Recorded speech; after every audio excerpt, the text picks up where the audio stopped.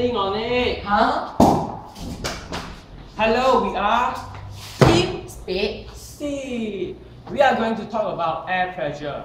Do you know why plungers stick to stuff? It is because the air inside the rubber tape is squeezed out when attached onto something. And now the surrounding air pressure is pushing the glass to the plunger.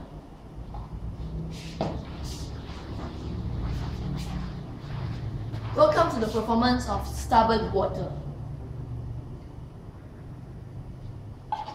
Now, pick the jar up from the water. Look, the water doesn't leave the jar. This is because the air pressure around this room is holding the water in the jar. Now, the question is, how to remove the water from the jar? Tip the jar and it will flow out as the air pressure equalizes.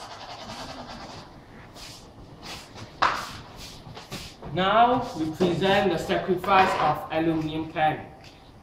You need to have an empty can and add some water into it, and there's some water inside it.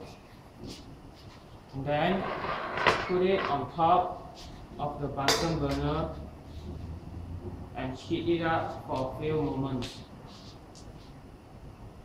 until you can hear the water inside the can is boiling and steam is rising from the can. What will happen next is that we will turn the can upside down and put the mouth into the cold water.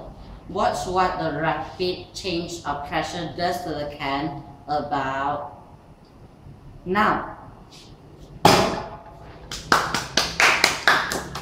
The can is crushed because the pressure inside the can is lower than the pressure outside the can, so that the pressure outside the can will crush the can. And so on.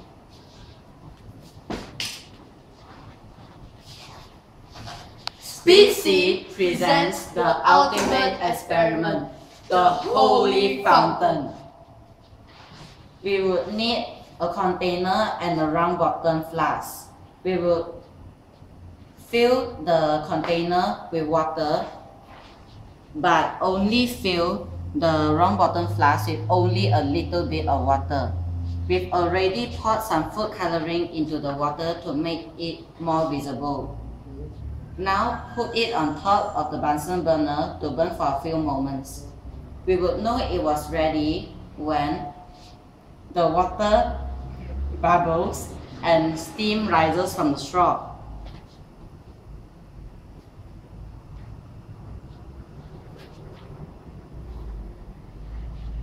Now, turn it upside down with the straw in the water in the container and it will form a fountain. Whoa! When the flask was turned upside down, it formed a vacuum. The vacuum would suck up the container's water into the flask until the outside pressure and the pressure inside the flask is equalized. In a nutshell, air has weight and it has pressure. Only we take it for granted. There are many types of inventions created based on air pressure. For example, submarine and aircraft have air pressurized cabins to keep the air pressure equalized inside and outside of the cabin. Science is fun because it gives us a lot of knowledge, and it helps us to learn, and it gives us to discover and find out many things in science. Thank you for watching.